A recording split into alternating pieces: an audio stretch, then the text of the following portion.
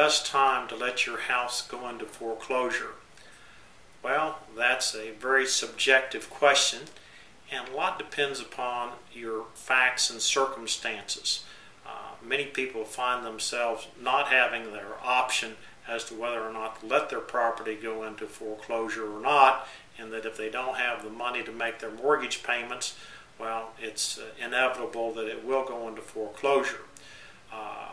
As when is the best time to do it, you need to understand the various alternatives and the consequences of a foreclosure action, or the alternative of a short sale, or the alternative of a possible deed in lieu of foreclosure, or even attempting to do a mortgage modification. So the answer as to when's the best time to let your house go into foreclosure is one that depends upon your individual circumstances.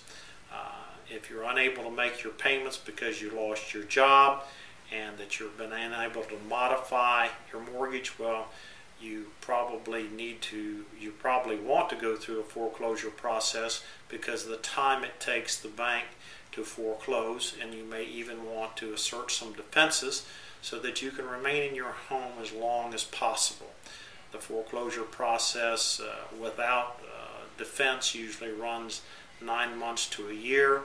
If you hire an attorney to defend you in a mortgage foreclosure, that time period can be anywhere from a year to 2 years or possibly longer.